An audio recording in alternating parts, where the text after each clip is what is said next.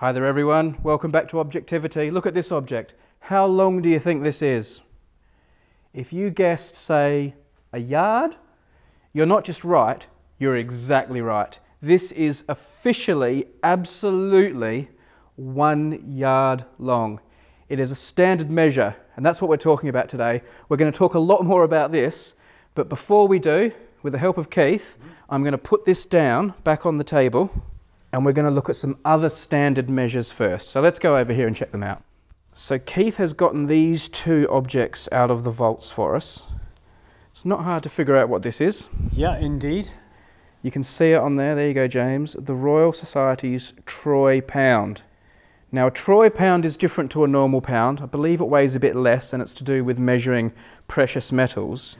But this was, presumably at some point, the standard Troy pound. Indeed, and a precious metal because it's made of platinum. It's made of platinum. Platinum is not cheap. Now that should just unscrew for you. So if you try and keep it as level as you can, Brady. There we go. That's the one. Now that top will then come off. Here we go.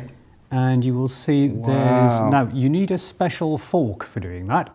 So guess what? Special, I have one. Troy pound handling fork. Lucky you remembered that. A Troy pound. Yeah, I've got one on me at all times. Of course you have. Because sometimes you just bump into a Troy pound. It's actually harder to pick up with the fork then. So there we go, everyone. That is officially a Troy pound of platinum. Look at that. Lovely. It's a beautiful thing. It is. It's just pretty. It's just pretty.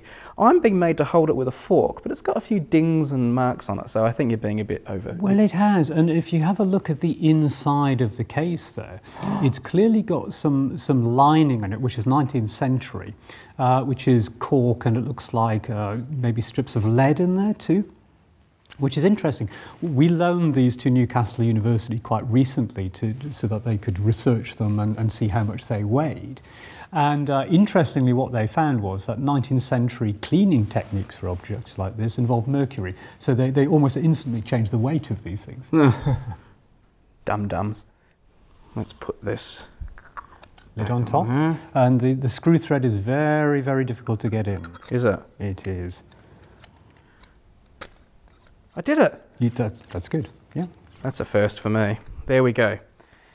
Again, not much guessing required because it says here, standard pound, 1853.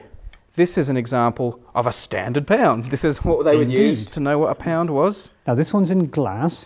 Number 2, PC 1844. The weights and measures of Great Britain go right back to medieval times. And all of these weights and measures were stored by command in the Palace of Westminster.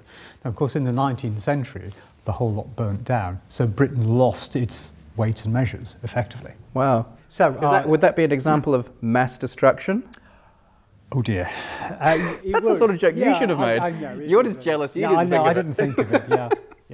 Okay. So, the weight... right there, mate. I thought that was pretty good. Yeah, okay. I just thought of it. So, the weights and measures of England were destroyed. What do? You have to create new standards, but you also have to distribute them around, so you're not putting all your eggs in one basket, if you like. So, the Royal Society was in receipt of a standard pound. Yep. And a standard something else, which we saw a moment ago. Let's go back to where we started. But first of all, I know the rules. Let's put this away. Absolutely.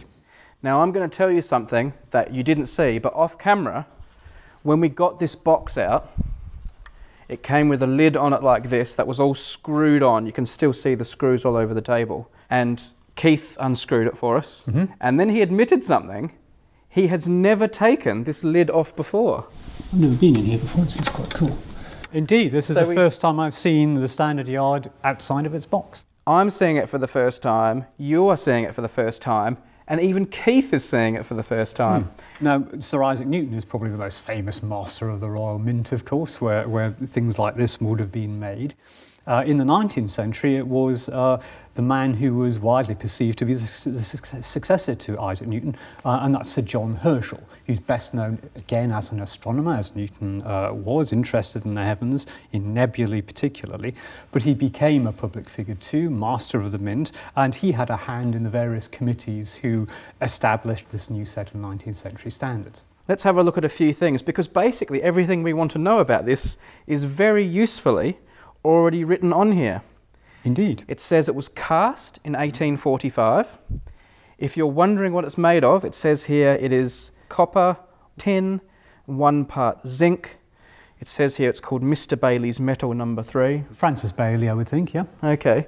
It says, looks like there's a maker there, Troughton and Simms. Troughton and Simms, one of the great London instrument makers of the period. Perhaps most interestingly, we are reminded here that this is a standard yard, but only at 62.1 Fahrenheit. Temperature has to be absolutely exact to get it to measure precisely 1 yard. Okay, everyone, you've seen it. Keith, you've seen it. Mm-hmm. We're going to put it back in the box, put all the screws back on. It's going to get locked away for another, who knows, maybe another 150 years until someone gets it out again. Yep. But for now, standard yard.